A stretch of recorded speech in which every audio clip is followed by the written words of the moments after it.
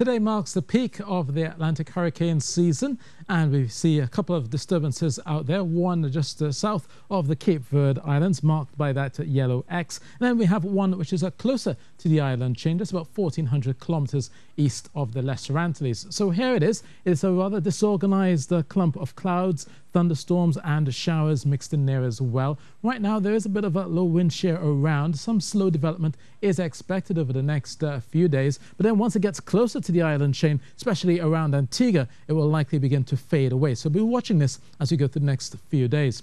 Meanwhile, tonight will be clear and warm after a hot day. Got temperatures 34 degrees Celsius in places today. We're looking at another hot 32 in Tobago tomorrow. Meanwhile, for Trinidad, a warm 25 expected and a hot 33 likely tomorrow morning. Could be getting up to 34 again through Wednesday afternoon. So if you're heading to the beaches to cool off, smooth conditions, good for bathing along the Gulf of Paria and along the Caribbean coastline, maybe up to 1.5 meters out in the Atlantic, with short easterly swells of 9 seconds greeting boaters as you head about your business on Wednesday.